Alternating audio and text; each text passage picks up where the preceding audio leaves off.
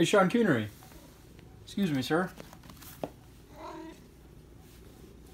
So, if you use Google AdSense like I do, and you're used to checking your YouTube earnings throughout the day or whatever frequency you may choose, you may have noticed, at least what happened to me, around the 1st of August, give or take a few days, of 2018, I noticed that I no longer saw my YouTube earnings within the Google AdSense web interface.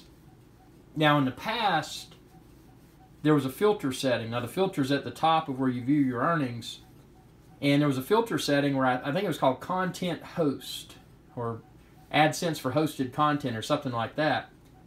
And I had that checked. But now what they've done, and what you need to do, if it's the same situation that I encountered, you need to go into Filter, and then you need to go to Products, and then you need to select YouTube Host.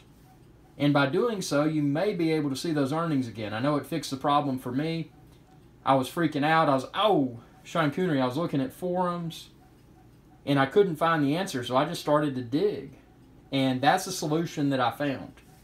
So I hope this video is of value. If it is, be sure to like, thumbs up, share, subscribe. Hey, support my channel if you choose to do so.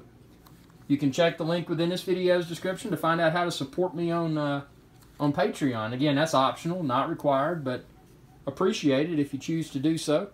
And be sure to check out all of Sean Coonery's videos on my channel too. Thanks for watching, and y'all have a perfect day.